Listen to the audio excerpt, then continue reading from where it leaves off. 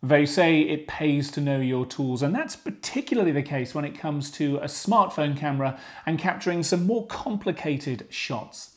Today, I'm going to try and make a splash and capture some water droplets as they fly through the air.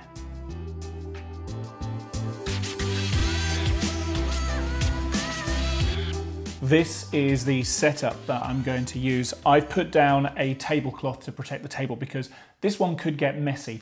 What I've got is a glass of water that I just propped up to a suitable height for the camera. And I've got a background. This is just a clipboard. You could use a sheet of paper or whatever, or even a wall. The other thing I'm going to use is a tripod, just a smartphone tripod, and get that nice and close to where the drops of water are going to be. I'm going to drop this strawberry into the water and try and capture the water drops as they fly through the air. Let's chat about some of those challenges. Now, to freeze a moment in time, those water droplets go very, very quickly, and we want to capture them at that moment in time. We use something on traditional cameras and on smartphone cameras called shutter speed. So that is the fraction of a second that light is let onto the sensor and the exposure is taken. And typically we want a very high shutter speed in hundreds or thousandths of seconds. You can control that on most phones using a manual mode or pro mode. It's called different things. The other thing is burst mode. Now, unless you have got perfect timing, and I'm talking to the hundredths or thousandths of a second, then you're going to need to use burst mode, which takes lots of exposures in a very short space of time. And that will hopefully give you, 1 out of 25 shots or something might be the perfect splash. Again, smartphone cameras generally do that. No problem, you would think. However, as I found with both of the Android phones that I've got here, you can't do both at the same time in the stock camera app, the app that comes with the phone. You can do a fast shutter speed, again, hundredths and thousandths of a second, but that means you can't do the burst mode. And you can do the burst mode, but it's quite frustrating.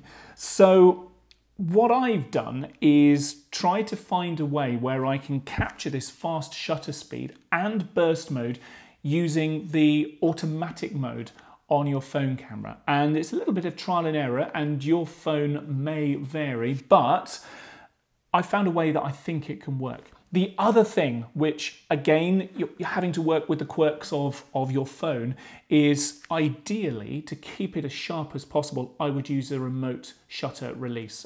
Pair of headphones like these, just by pressing the volume button, normally does that job. However, that won't let me do burst mode, just a single exposure. Again, your phones may vary. That's what I found with the ones that I have here. So I'm going to have to mount my phone on the tripod and then press the screen in order to get the burst shots. Enough talking, let's give it a go. So mount you at the bottom, because I'm working with a subject that's quite low down. Mount my phone in maybe what feels like the unnatural way with the camera at the bottom. Okay, and then just loosely frame up so that your subject is in the middle of the frame. I've got the grid lines on just to make sure that everything is nice and even. I've got my light source here. As always, this is one of those tools that just gets you out of so many problems. So I'm just going to put as much light as I can onto my scene and choose a light subject. I've just got this from a mortar and pestle. And put this where the splash is going to be, and then I'm going to lock focus and lock exposure. Just by holding and tapping on the screen, you see it says AEAF lock. Obviously the focus is fairly self-explanatory here. Again, I could do manual focus in pro mode, but that won't give me the burst mode. The exposure is the important thing here. It's why it's important we get this as bright as possible, which is why I'm using a light subject. And that is because I want to fool the camera into thinking that there's loads and loads of light.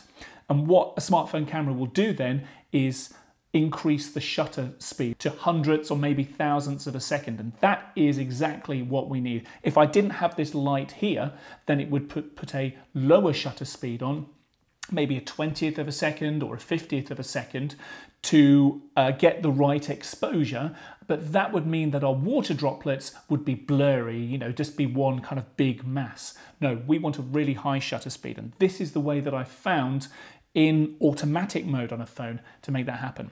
Other things, turn off HDR. I don't need flash for this.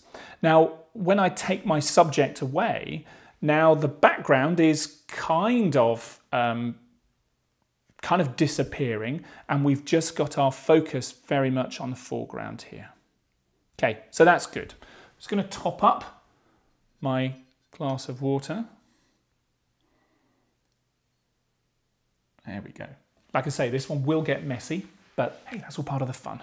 So light shining on my subject. Strawberry at the ready. Now what you don't want to do is to drop it off to one side. Try and aim it so it's right in the middle. There we go, like that. And get ready with a very gentle touch. 3, 2, 1. Hold to burst and drop. That water went everywhere, so it's given me a second to clean it up. And most importantly, just have a quick check on the back of your phone as well. Most phones are splash proof. Just make sure yours is, because we are quite close up here. Make sure you give that lens a good clean as well. So at this stage, that was the first one out of the way. Let's have a quick review and see what that looked like, because maybe we can learn something from how it looked. So on this phone, I get the chance to select from my bursts, and oh wow, so it's the last one. Most phones will only let you do a burst of maybe a second or two, so that timing of the hit burst on here and then do the drop is quite crucial. But that as a first shot, I am super impressed. I've got the glass nicely in the middle. I've got the strawberry, the green of the stalk of the strawberry, and the red going right into the middle of the glass. And I've got the splash. You can see that water, a lot of it has kind of been frozen in time. You've got the glints from the light as well.